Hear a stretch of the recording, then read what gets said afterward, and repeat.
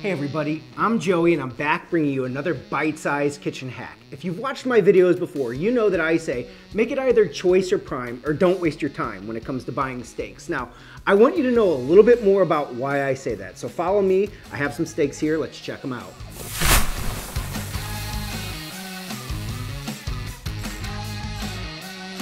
Okay, so as I mentioned, I've purchased 3 different grades of steaks. These are all New York strip steaks.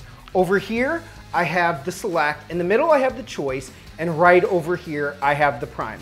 And the first thing I want to bring your attention to on the select steak is the lack of intermuscular fat. As you can see, we have a lot of just really dense meat. Why is that not great? Well, simply put, the fat is where it's at when it comes to cooking steaks. That fat adds a lot of rich, beefy flavor. The next thing we have is the choice, and take a look at that. Actually, I'll pick it up so you guys can really see that.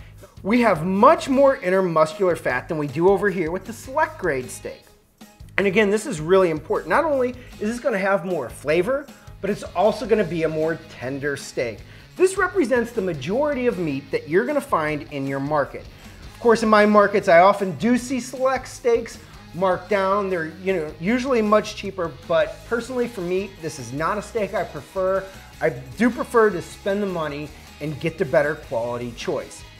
Over here, we have a prime steak, and look at that. You can really see the difference compared to the choice. Heck, take a look at it compared right here next to the select. Look at that. Take a look at it, would you? There's a ton more intermuscular fat on that prime beef. Now, this prime beef is not the best that's available, but pretty close to it. This represents about 5% of all beef that's sold in the US. You'll find a lot of this at your high-end restaurants and steakhouses, but the reality is when you go to those places, oftentimes the steak tastes better because they're buying a higher quality steak. It usually comes down to that. There are some secrets to getting better steaks, and we'll cover those in a lot of our other videos. But today, I really wanted you to be able to see with your own eyes the difference between the select grade, the choice grade, and the prime grade beef. So in closing, we're gonna actually, in another video, we're gonna cook these, we're gonna sort of taste test the differences, and I'll bring all those to you. But simply put, as I open the video, remember, make it either choice or prime, or don't waste your time.